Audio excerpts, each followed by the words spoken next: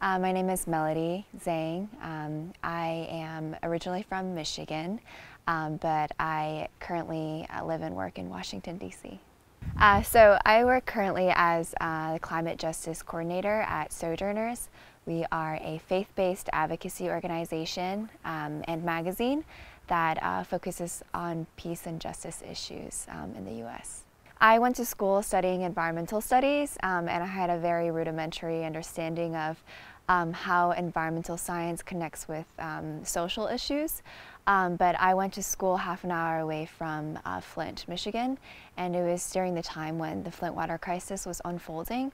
And so I just remember sitting in my environmental policy classes and just learning about what seemed like very rote ideas and thoughts that were very removed and abstract, while literally half an hour away my neighbors were literally drinking poisoned water for years before the mainstream media picked it up. And so that was really when the understanding of environmental justice hit home for me. And I became really passionate about how environmental issues affected people issues.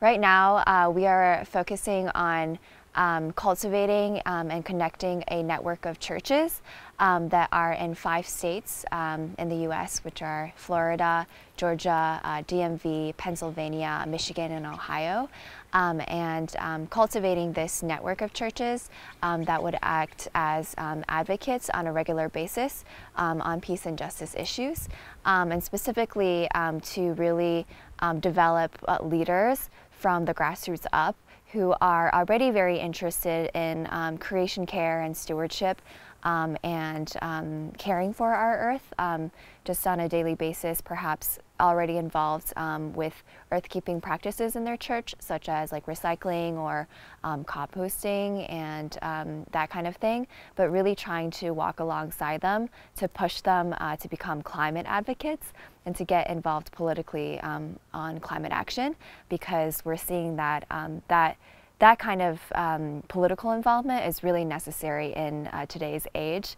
So we're really trying to push people of faith to practice public discipleship by not only just doing like little things to better their church, but really push people to become politically active when it comes to climate action.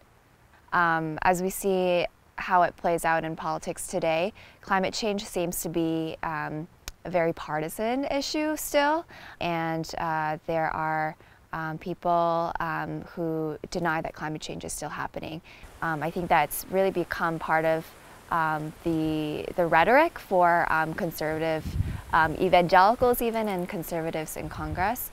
And I think that we are really here to set out to debunk that myth, because climate change is an issue that affects both sides of the aisle, and that Republicans and Democrats alike should care about, because people of faith identify as both of those. That's kind of the motivation for us to really activate a powerful grassroots movement of people of faith who care about climate change also.